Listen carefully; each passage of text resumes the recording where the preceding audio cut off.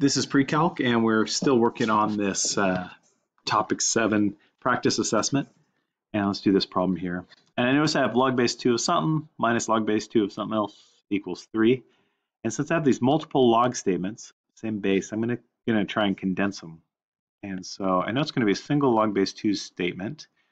The negative, the subtraction, will condense down to division. So this should become 7x plus 5 divided by x minus 1. So now I have a single log statement. So now I'm going to write this as an exponential statement. So 2 to the third power is equal to this 7x plus 5 over x minus 1. And 2 to the third, 2, 4, 8. That is 8. 7x plus 5 over x minus 1.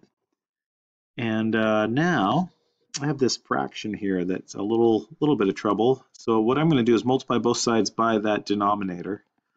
When I do that, denominator cancels out over here. I have 7x plus 5 equals, let me distribute that 8, 8x minus 8. Yeah, subtract 7x from both sides. Add 8. Add 8.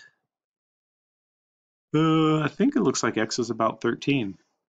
Let me see what happens if I plug it back in. Why not? So 7 times 13, 7 times 13 plus 5, that's a 96. And notice that's going to get divided by 13 minus 1, by 12. That'd be 8. Log base 2 of 8 is 3. Yeah, great, that works.